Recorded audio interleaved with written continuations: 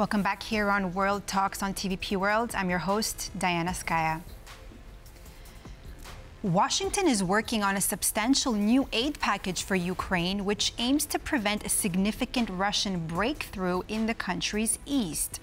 But how might this shift the course of the conflict? Now, joining me to discuss this issue is Rostyslav Khotin, senior editor for the Ukrainian Service of Radio Free Europe, Radio Liberty, and Mikhail Alexseev, professor of political science at San Diego University. Gentlemen, thank you so much for being with us here on TVP World this morning. Thank you. Now, if I can start with Mr. Khotin. Zelenskyy is scheduled to visit Washington this month, and he is set to present what he calls this victory plan we've been hearing about to President Biden. Now, what are some key elements you think we can expect in this strategy, and how could it possibly influence the course of the war diplomatically? Yes, so we don't know too much about this victory plan of President Volodymyr Zelenskyy. We know that he worked personally on this plan. It is his plan, victory plan. Let's don't mix it with Zelensky's peace formula, which consists of 10 points, which was presented to the world a couple of years ago. But this new victory plan apparently has 4 main points and 1 additional point. We don't know too much, but what we know is that 1 point is about security for Ukraine. Another one is about geopolitical place of Ukraine. Possibly means NATO membership. We don't know. We only can guess. Next point is about very powerful, as Zelenskyy put it, very powerful military support for Ukraine, which will be available for Ukrainians to use. Next point, according to him, in vague terms, it's the free decision by Ukraine about usage of Western supplied weapons. Now there are a lot of limitations, but Ukraine wants to have a free hand when and how to use Western weapons against military targets on the Russian soil, on the territory of Russian Federation. This is 4 main points, and 1 additional point which will be put in place after the war, after Ukrainian victory. And it seems that it's concerns about economy. It's kind of a rebuilding of Ukraine and massive Western financial support for rebuilding of Ukraine after the war.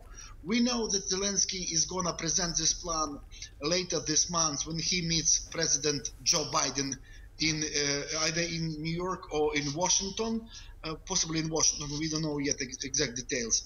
Also, we know that Zelenskyy, as I said, he draws this plan personally by himself. It's his plan. It's called Victory Plan for Ukraine. We know that also the Americans, Jake Sullivan, the national security advisor to President Biden, said that no peace plans or victory plans should be imposed on Ukrainians. It should be Ukrainian authored plan, and that's how things stand now. 4 main points plus 1 additional, which will be in place after the war. That's vaguely how it looks like now. Thank you, Mr. Khotin. Mr. Alexseev, just to go back a little bit on what Mr. Khotin just said, I want to talk about the fact that Ukraine has been continuously requesting these long-range weapons in order to really target deeper into Russian territory. Now, how do you think that this specific request is going to be addressed? What potential response can we expect to hear from President Biden? What are some of the potential implications for this war's escalation, if any? I mean, we also know that Zelenskyy will be meeting not just President Biden, but also the 2 other candidates. What can you tell me about this? Well, I think that the smart way to go about it would be not necessarily to announce these things up front. One potential announcement of the decision to allow Ukraine to strike targets within Russia would be when Ukrainian missile attacks actually strike those targets.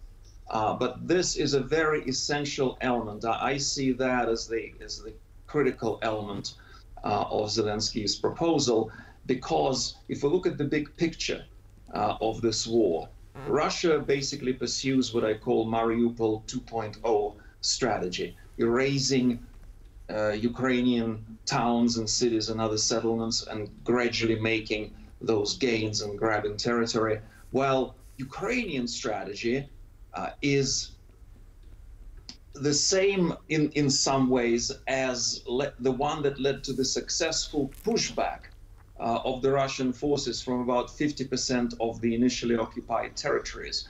And that's acting in a much more precisely targeted, smarter, long-range way.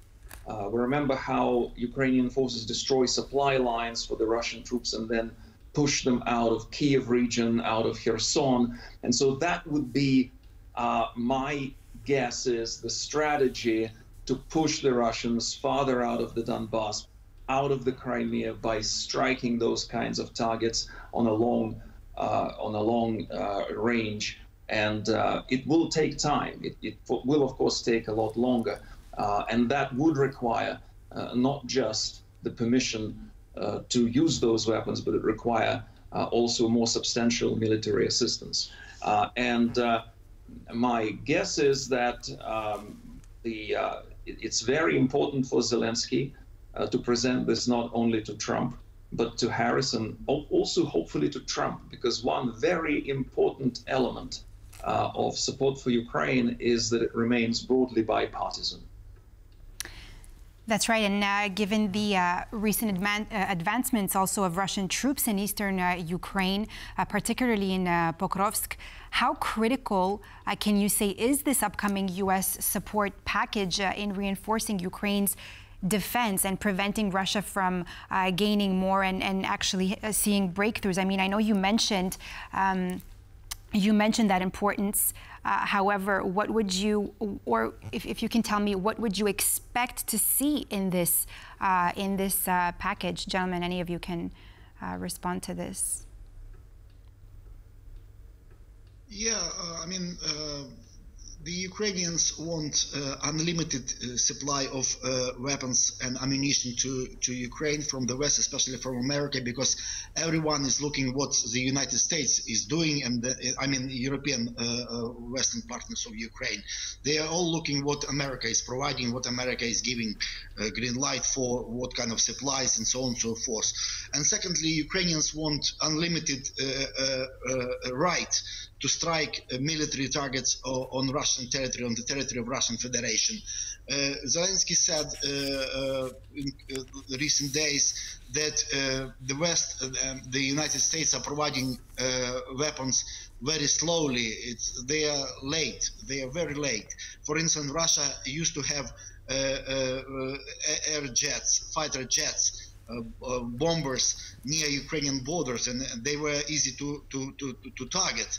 They were located like 100 kilometers, 200 kilometers, 300 kilometers, and the Ukrainians could have targeted them with long-range missiles, for instance, from Atacams and other air-based missiles. But apparently Russia has shifted, has moved these air jets, fighter jets and bombers to the distance of at least 500 kilometers from Ukrainian border, deep into Russian Federation. So it will be more difficult for Ukrainians now to target, because Ukrainians do not want to target missile, to intercept missile when it's already in the air aiming for Ukrainian cities. They want to target the very airplane on the territory of Russian Federation, on the airfields.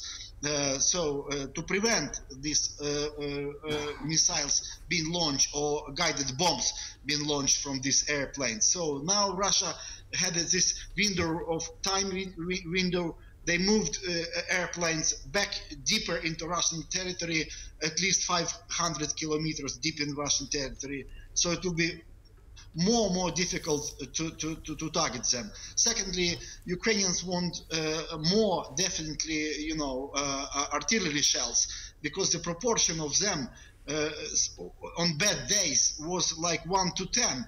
On one Ukrainian shell, Russia responded with 10 artillery shells. You know, even 1 to 12 they were on very bad days. So that's how the situation looks on the ground. Mr. Alexseev, I see you want to add to that.